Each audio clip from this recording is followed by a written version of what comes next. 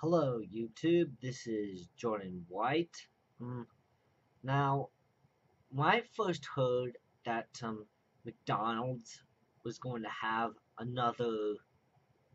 promo another toy line for the My Little Pony figures, this time targeting towards Rainbow Power, I was like, well, why not do unboxing video 2? Like, the sequel to my infamous 2012 unboxing McDonald's video. Well,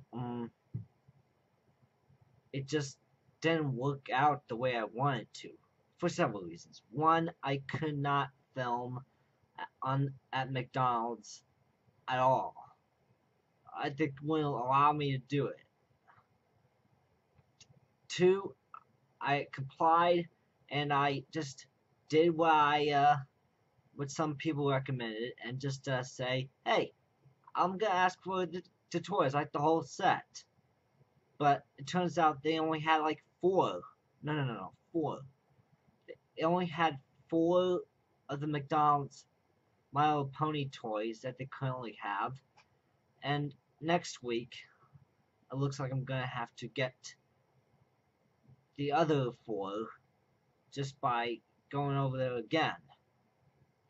Well, just getting the four toys and the meal kind of cost me like $13.27.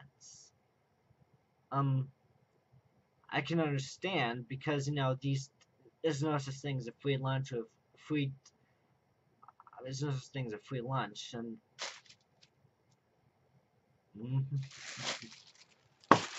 I actually did get them in a plastic bag, but I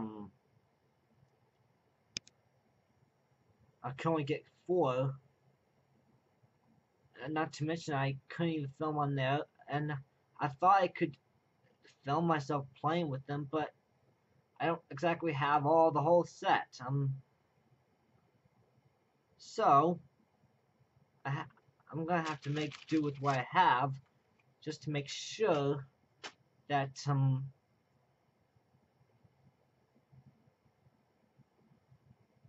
that you get a good idea of what's going on with these new McDonald's Happy Meal toys.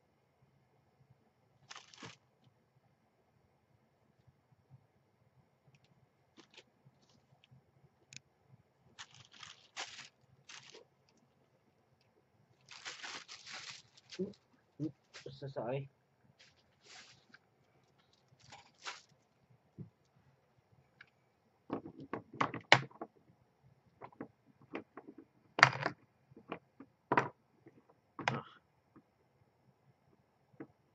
You know how difficult it is for these things to stand up on their own? Hang on, let me... there we go. I wish to get a better viewing angle from down here. Now,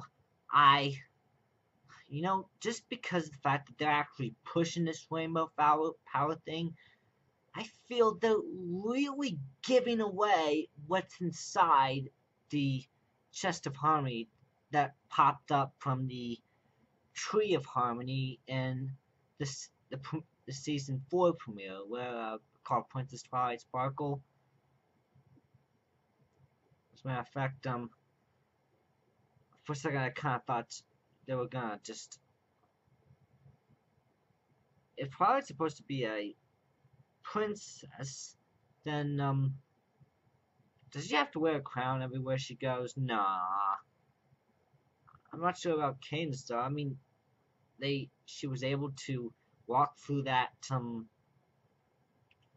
Star Swirl, the bearded experiment exhibit and Three's a Crowd, but she barely ever got noticed. I mean, look, but at least Twilight Time made me real happy. I mean, Twilight actually got some sort of celebrity status, but I don't want what happened in Twilight Time to turn from just basically being some sort of town celebrity to something like A Hard Day's Night. you know, with the Beatles, they're all running from those girls and stuff. Now let's take a look. I mean, what I will feel that what's inside the chest of harmony is gonna give them rainbow power, and yet those keys aren't really keys at all. They're just like basic items that just happen to have this little rainbow shimmer. I mean, they're just giving it away. Like, boom, rainbow power. That's what's gonna be inside the chest of harmony. But how are they gonna handle in the season 4 finale? I mean, I don't want them to ruin my movie.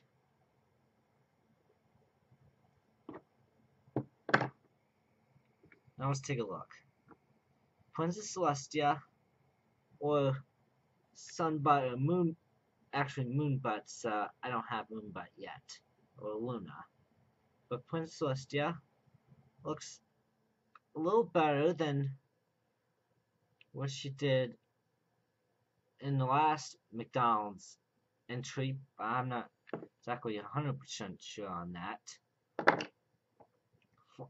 Fluttershy, Pinkie Pie, well, they used a new resin for, actually used a new model for Twilight Sparkle. But as for Pinkie Pie and Fluttershy, they've got nearly the same, they got the same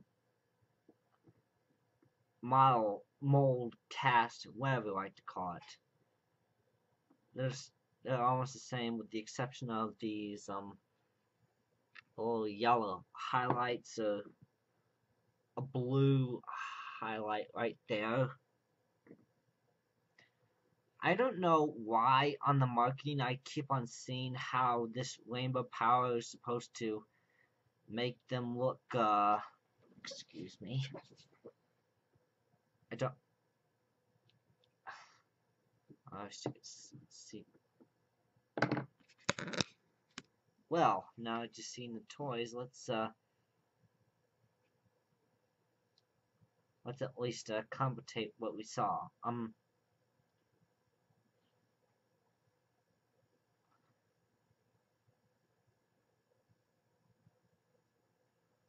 If rainbow power is supposed to give these things a bunch of more highlights in their hairs and more sparkles and weird colors all over their bodies, then that's not exactly the best for fashion. I mean, they look alright. I thought they looked alright without the rainbow power, but why did the images on rainbow power just make them look so crazy, like they make their hairs and looks crazy and stuff. Like, geez, this ain't the 80s. I mean, come on, you know what girls in the 80s did? They had ridiculous hair, and I actually love the 80s, to be honest. In the 80s, they had ridiculous hair. Big hair actually. They colored it different ways. It's almost like Jim and the Holograms. I never heard of that show until I searched for Hannah Montana hologram, because there was this bad episode of Hannah Montana where a smartphone had a hologram come out. They're like, why? We haven't even come to that technology yet.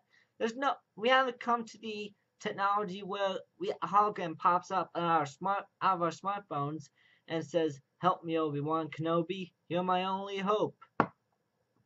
We haven't come to that yet.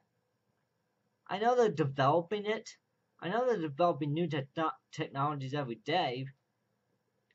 But most of the time, we're actually seeing increased resolution in smartphones, not holograms popping out of it like some sort of sci-fi movie. Hannah Montana wasn't even sci-fi. And this article was comparing Jim and the Holograms to Hannah Montana. And Jim and the Holograms in this My Little Pony line with all its colors in the hair and stuff, they make me think of Jim and the Holograms, where they had all sorts of crazy colors in their hair. And yet, for some reason, they decided to make some sort of live action movie because, the characters are humans, that they will work well with humans, So why does Michael Bay have to ruin such great franchises? Does Michael Bay hate the 80s? I sure don't. I love it, the 80s. There's no way in God's great earth that I would ever hate that decade.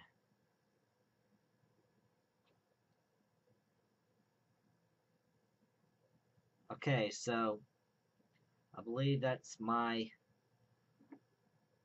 unboxing of the McDonald's Happy Meals toys. Except I kind of forgot that each individual pony comes with their own sticker set to customize it, but I don't want to take that risk. They're like collectibles, If you're like a toy collector out there or something like that, and or collect any toy that's ever based off of Marvel Comics or DC Comics or any sort of toy that's related to a video game, then you might as well preserve it and not play with them like any other regular kid would.